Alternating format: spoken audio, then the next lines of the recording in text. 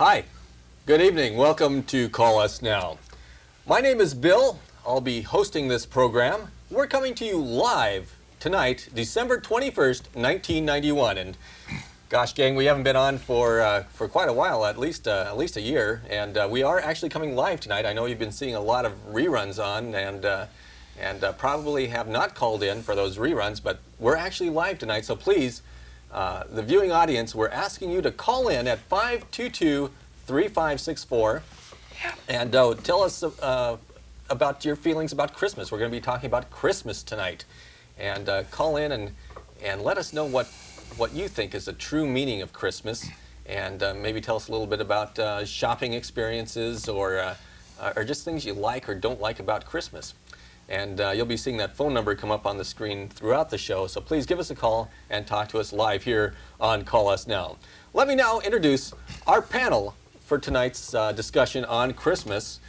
First of all, I've got Glenda Fawn, and she owns a little shop here in town. And Glenda, tell us a little bit about what the shop is. I'm Glenda Fawn, and I have Glenda's Gifts. I am a gift consultant, and so what I do is I tell people what I offer suggestions to people who are wondering what to give someone. You want a gift for your mother, or you want a gift for your father, or you want a gift for your brother, or you want a gift for your teacher, and I would tell you, I would suggest to you, within your economic limitations, what you could give them, what creative gift, you know, that says "I love you" or "Merry Christmas" or "Happy Birthday" or what about what have you. Like a brother-in-law? Do that one, brother-in-law, or yeah. What about a sister-in-law then? Yeah, sure. I could think of something for that. What about a pet? What about a pet, like a dog or a cat? I could do a pet. You could, okay, so you pretty much cover anything. Yeah. If people want a gift for whoever, right, or whatever, yes, you can get it. Yeah. And the name of it's Glenda's Gifts. Glenda's Gifts. Yeah. Thanks, Glenda. Next to Glenda is Gary Tracy, who's a televangelist on CBN. If you have cable, I'm sure you've seen him on his own show. Gary Tracy is with us. Thank you, Bill. Yes, I am Gary Tracy, the only person on the face of the earth to correctly interpret the true meaning of the Bible. It's real exciting to be back here tonight, Bill, and my purpose of being here tonight is to remind people that Christmas is not just a time of giving gifts and seeing Santa Claus and that television specials and things like that, except for my own, of course, but it is a time to celebrate the birth of Jesus. And what I would like to do tonight is I am going to help you with any questions you might have about Christmas. I can look into the Bible and answer all your questions. In fact, I can do the same thing that Glenda does, and perhaps a little bit better. I can look into the Bible and tell you exactly what kind of gift that you should get this Christmas. Mm-hmm. And I am looking forward to the God Through Gary Christmas special on Christmas Eve. I watch it every year. That's right. And who do you have for special guests this year? Can you tell us? Well, I have Glenn Campbell is going to be on again, and the Texas High School cheerleader is going to be on. I think you all remember that little incident a year or so ago when Mom was trying to get somebody murdered. Well, I've got the kids on.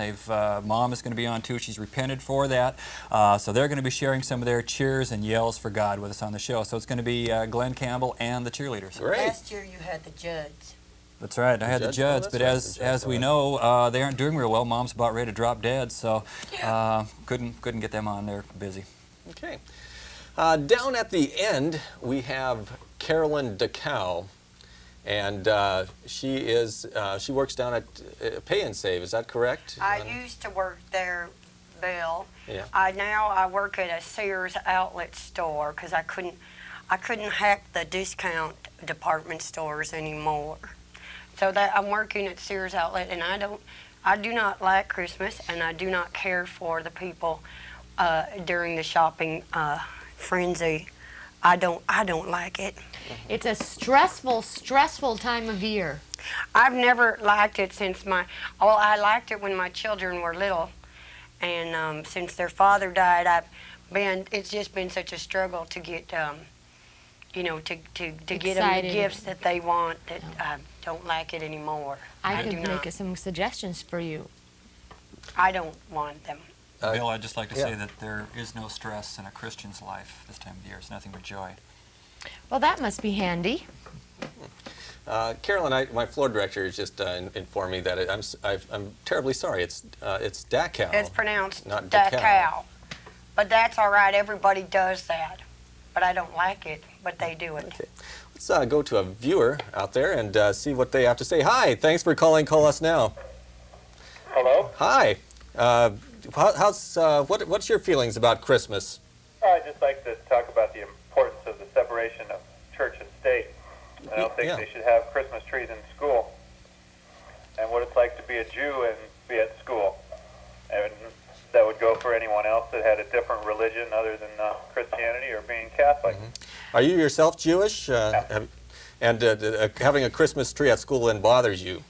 It bothered me quite a bit in my younger years when I was in elementary school, being at Christmas and feeling left out, that everyone else was celebrating something that I didn't identify with. Being largely ignored, the Jewish children are largely ignored in elementary schools. I don't ever recall once in my childhood at school of having a person of the Jewish persuasion come up and wish me a happy Hanukkah and maybe give me a little Hanukkah gift. So, a dreidel or something? Yeah, a dreidel. Which is an excellent gift for a Jewish friend. We sell at the Sears outlet, we sell plastic menorahs that light up and twirl. Carpenters like those dreidels. Now, if I had a Jewish friend, and I do have Jewish friends, and I wanted to buy a gift for them, is it appropriate to give a Jewish friend a Christmas gift? Could I come to you? Absolutely, because what you're saying is, here is a gift from my heart, which is full of joy during this season. And I think a Christian would love to get a gift from a Jewish person as well, if they felt so inclined to do that. Yeah, absolutely, absolutely. On the God Through Gary show, we encourage Jews to send money in. We appreciate it as much as from Christians. Let me kind of get a feeling from each of you what Christmas means to you, what it means. I mean, it's, to me, it's like that kind of warm, liquidy, oozy, good feeling, just that good feeling that you get, especially Christmas morning when you wake up and all the presents are under the tree and all the decorations and the lights, and you just feel good giving each other gifts and all that, and that's, to me, that's Christmas. And I'm just kind of curious what Christmas means to you. What's the real feeling of Well, Christmas? to me, and I think it's difficult to describe, but for me, this year, it's family, it's friends, and it's strangers. I think for me, the true spirit of Christmas, those of you that watch the God Through Gary show know that you always have a Bible in your hand when you are watching me, so go ahead and grab that Bible.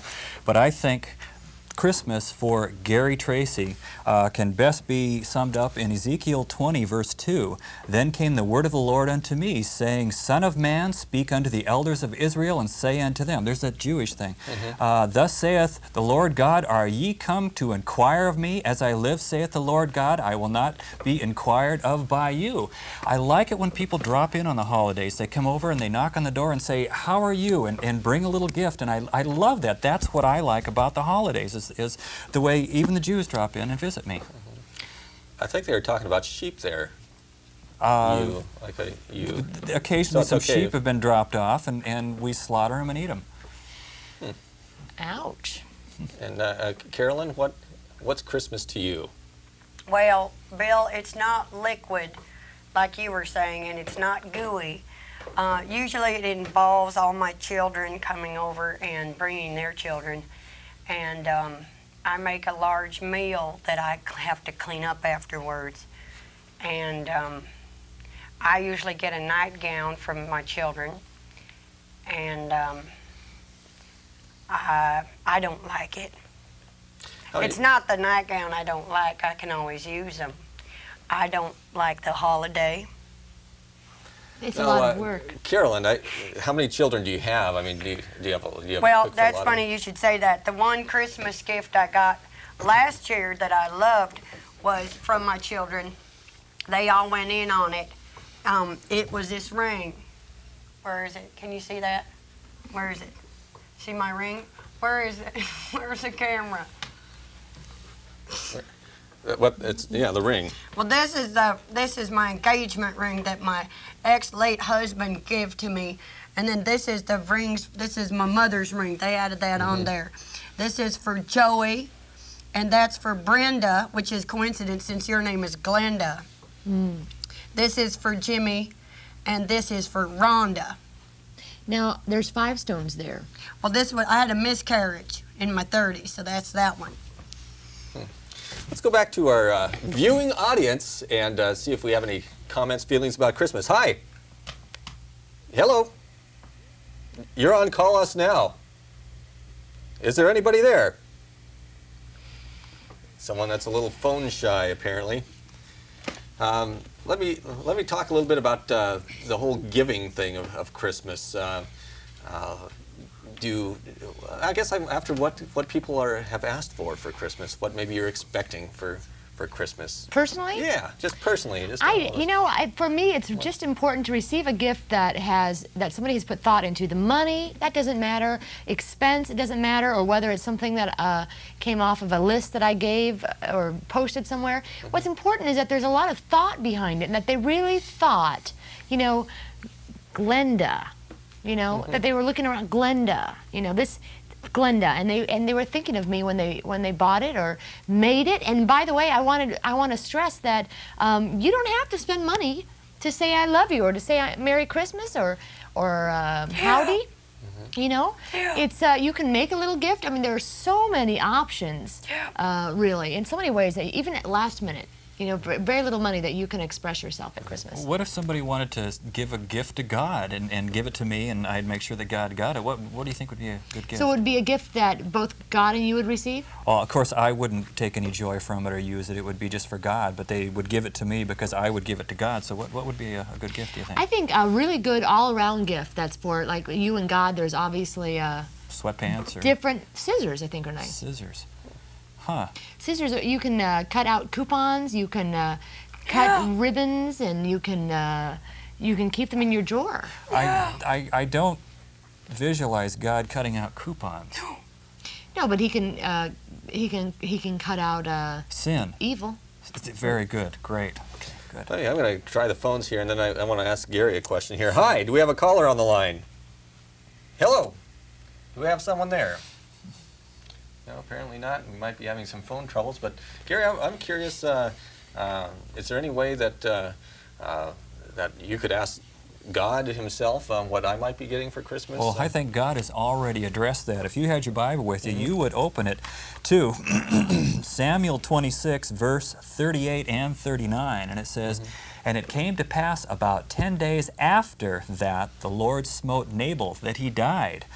And when David heard that Nabal was dead, he said, Blessed be the Lord, that hath pleaded the cause of my reproach from the hand of Nabal, and hath kept his servant from evil."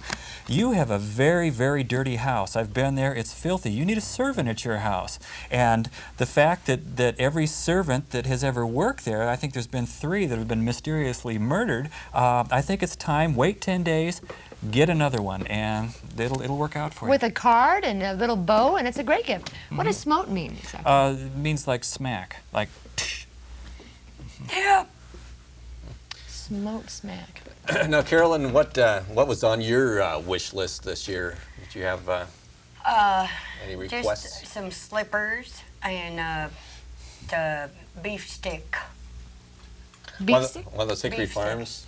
Like a gift package? Yeah. Those are really a nice gift from Hickory Farms. A whole And package you of little can goodies. you can cut it. You can open it and cut it up, but it never goes bad. It's kind of a coincidence because people that send over $100 to the God Through Gary show get actually a slice of beef stick that I've prayed over. Really? Or you can make your own. Let's go back to our viewers again and see if we've got our phone working here. I don't know. We might have some kind of problem. Hi, is anyone on the line? Hello? Hello? Uh-huh. That's not... Okay.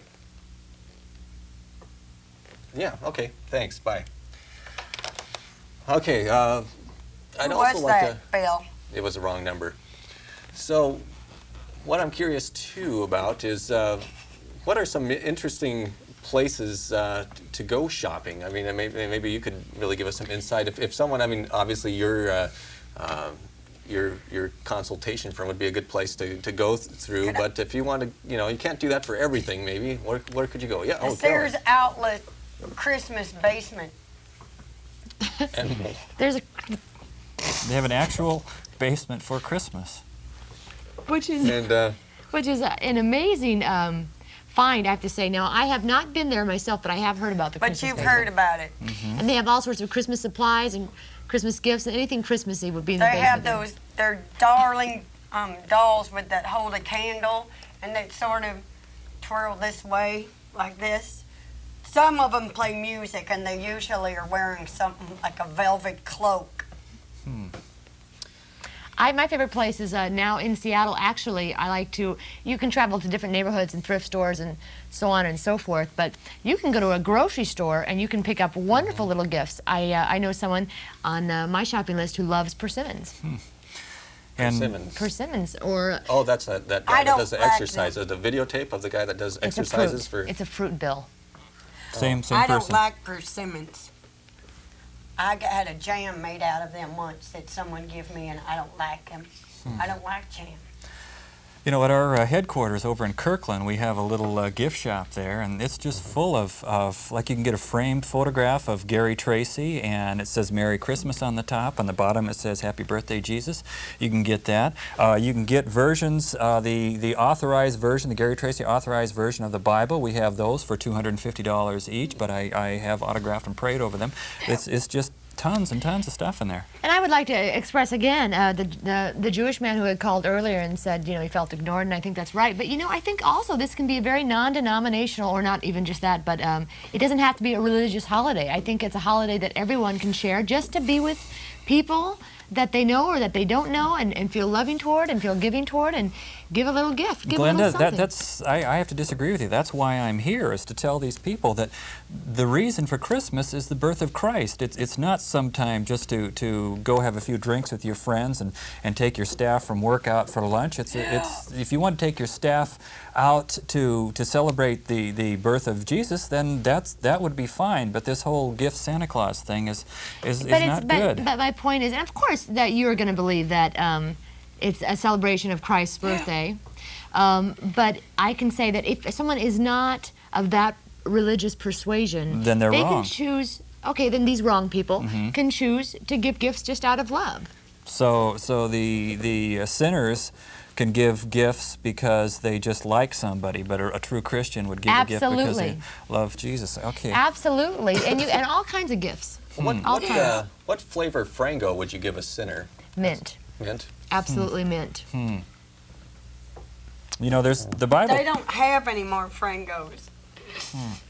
You know, the Okay. Bible talks about what kind of gifts God likes best.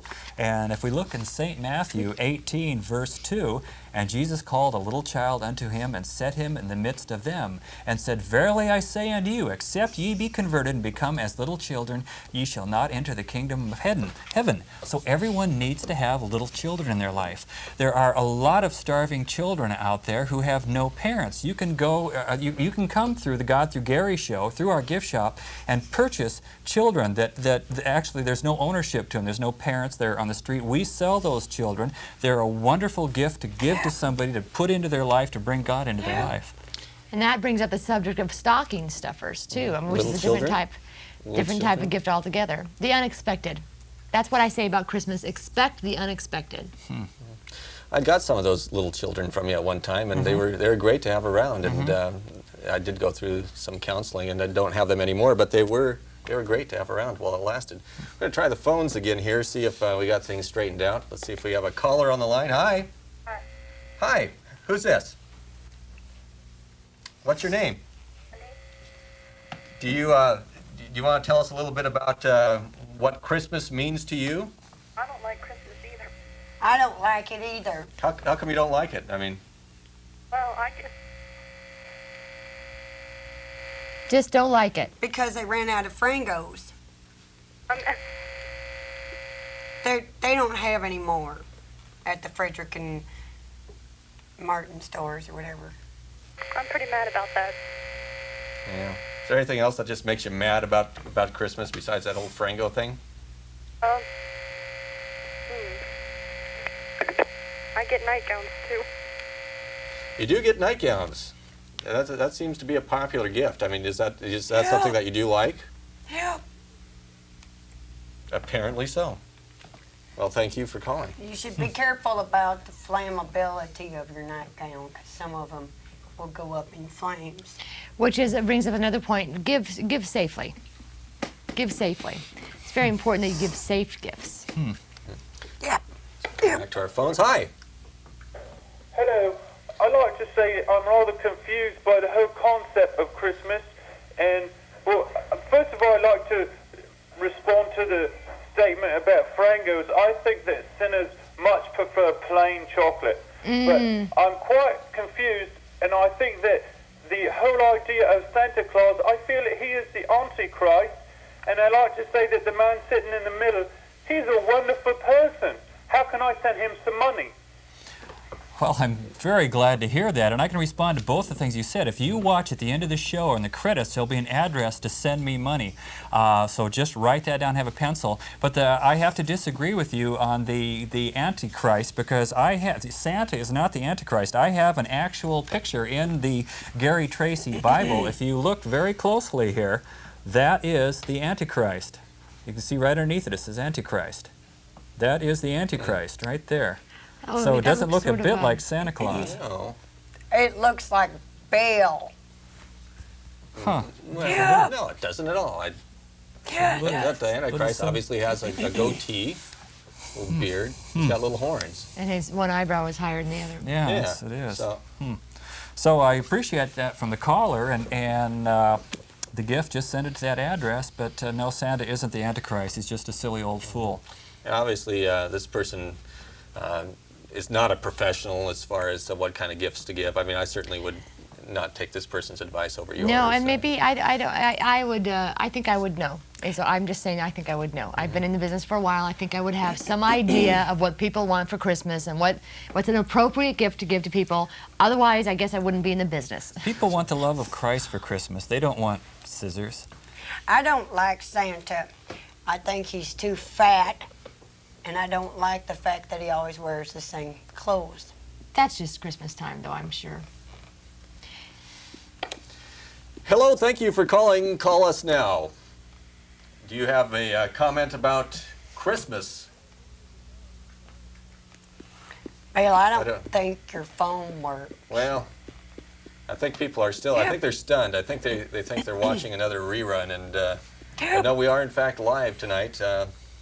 So please give us a call and tell us about what you think about Christmas. I'd love to advise somebody who has a question, a gift question, you know. Yeah, to if do someone that. This does- is a free service If on someone the show. doesn't know what to get What someone do for you- Christmas, time's running out. What do you give a newborn baby? Blanket. What Blankets color? are beautiful. Blue for boys, pink for girls, yellow if you're not sure. Well, I know that it's a boy. I would go with blue. 'Cause I've seen Blue it. is a keeper with boys. Boys, they wear a lot of blue, especially as small little children. We do sell Christian blankets at the God Through Gary gift shop. Blue and pink. What do you give a dog? A dog bone. You can give a dog bone. What color? Nail clippers. They're brown. I would get a brown one, depending on the color of the dog. What if I want to get Carolyn a gift? Oh, So, Carolyn. Now, what would I Carolyn, get? I think somebody's really missing the mark because I think that there's a lot of good gifts out there for Carolyn. Yeah. I think that stationery would be a nice gift. A lovely little box of stationery. Would I be don't good. like stationery. Stationery isn't the only gift, though. Carolyn would probably like love a nice a necklace with a pendant, No. a brooch, another little brooch, like to go with her little fish brooch. No, I don't even Little like animal this brooch. one. I don't like A candle, this brooch. candle with a, No. a candle holder, like some incense in a No. candy casserole dish. Let me try here, Glenda. Cordless telephone. No. Glenda, you're not doing real candy well here. yams. No. Glenda, why don't you let God? All right. Okay. All right. This is what you need for Christmas. If you open the Bible to Malachi chapter 2, verse 3, behold, I will corrupt your seed and spread What? Corrupt what? corrupt What your are you seed talking and about? spread dung among your faces. Merry Christmas to us all. Fertilizer. Am I right? Fertilizer. That's what you do you need. like You know, the that garden? is really amazing because I started a garden and it hasn't been doing well. Well, it's winter. So you think some dung would do it? That's right. That's what it said right there. No, now that Well, is you know, amazing because I that would not have, I would works. not have called that. That works because I could use a big pile of dung. And God knew that. I And would that's why- never have. Now, see, I would never have guessed about the dung thing. No. And maybe great some one. seed too. It said something about seeds. So maybe some seeds. I've got Some the gardening. seeds. And you know what? You can put a little bowl. You can put like a little scoop, a little what do they call little digger thing, little shovel, and a little pot. Spade. And you could wrap it all up with a little yarn bow or something. They call it a spade and a trowel. That's right. We have Well, a gardening she'd like department at the God Through Gary gift shop, and You we have a gardening yeah, department? you bet. Does Sears have a gardening department? They do, don't they? Yeah. And which level would that be? It's on the 3rd floor of the outlet. Yeah. Well, Let's go back to our viewers. See if we got a caller on the line. Hi. Hi. I'm finding this program a little upsetting. I get the feeling that you're not really being sufficiently respectful. I think that you're kind of spoofing the Christmas season. Now, Not at all. I don't think. I have to I take say, it very seriously. I do too, but I do have to say, Carolyn, that I think Sears might be a little upset with some of the comments you've made.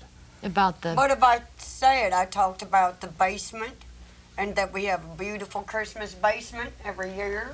Everyone knows that you don't put the garden shop on the 3rd floor. Well, maybe that's why we haven't done so well. Yeah, that could be. Let's see if we have another caller on the line here.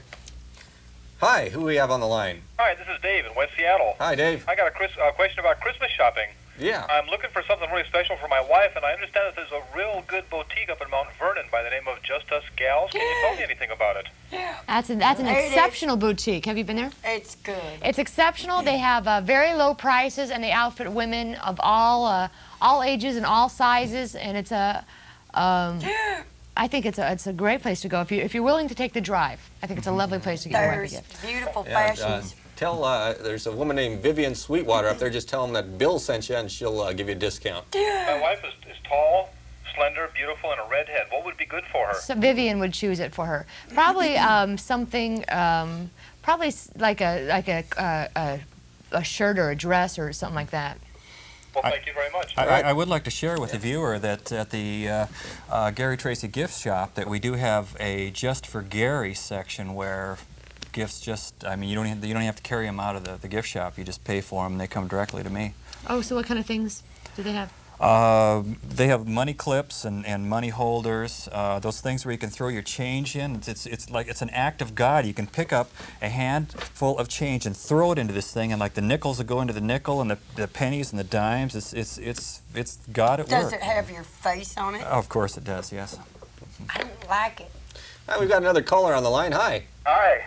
You got some feelings or comments about Well, Christmas? I have a question. I'd like to know what I could get for my dog. And I have another question. I'd like to know if my dog has a soul.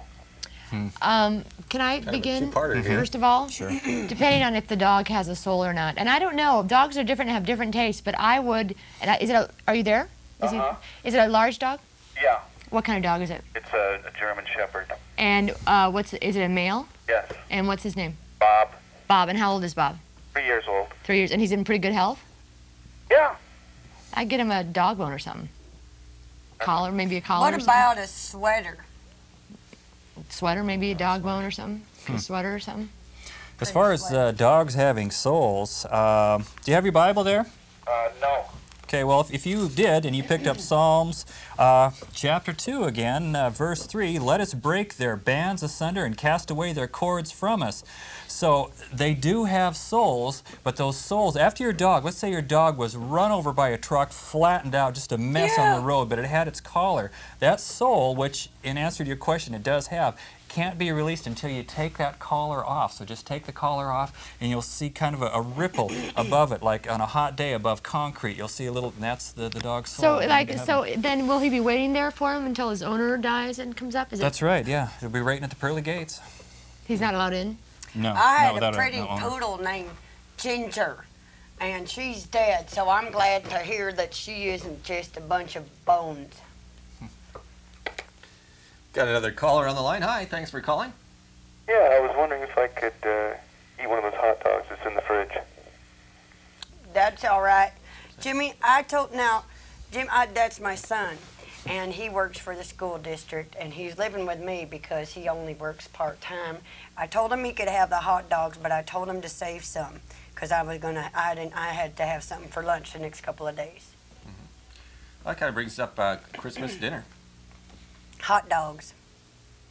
I always make a big ham, and this year I thought, why don't I just make individual hot dogs? You can cut up the hot dogs, you can mix them with potatoes, and you can grill them in a pan and put them in a little dish. Put a little ribbon around it, and it says, I love you. Or you can go to the God Through Gary Gift Shop Deli, where we have many courses to choose from, and we'll serve you whatever you want on Christmas. Okay, let's take one more quick not call. culture deli. Hi. Hey, good to see you back, Bill. Hey, good to be back. And everybody else on the panel there. I just wanted to do a little bit of Christmas history with you guys. And I remember my dad leaving us milk and cookies out, waiting for Santa. And we used to get up Christmas morning, and they were all gone, half drunk and cookie half eaten. What do you guys think of that?